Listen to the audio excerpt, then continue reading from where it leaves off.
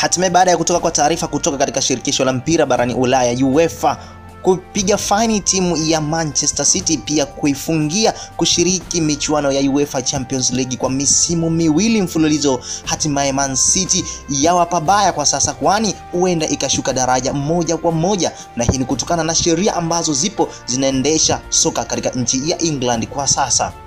Manchester City inaweza kupunguziwa alama kwenye msimamo wa ligi kuu nchini England kama sehemu ya adhabu ya uvunjaji mkubwa wa kanuni za financial fair play za Uefa.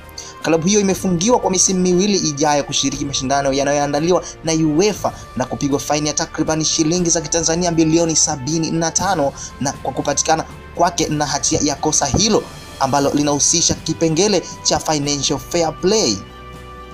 Swala hilo linakuja kwa sababu klabu yeyote ile ambayo inashiriki ligi kuu ya nchini England lazima itoe taarifa za ukweli ili kupata leseni ya kushiriki ligi kuu, na taarifa hizo zinalazimika kuwa sawa na zile zinazotolewa katika shirikisho la soka la barani Ulaya Uefa. Aidha, itakumbuka kwa hivi karibuni kamati ya ligi kuu nchini England imebadilisha miongozo yake ili klabu yoyote itayokutwa na hatia katika kosa kama hili ambalo Manchester City wamelifanya lazima ishushwe daraja.